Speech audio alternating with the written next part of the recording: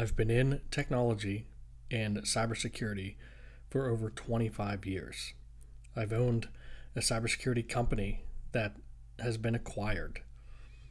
I can tell you that most of what you are hearing in the industry, as far as the absolute direction you have to go, is false. You have to have XYZ certification. You have to have a degree. You have to follow a certain path.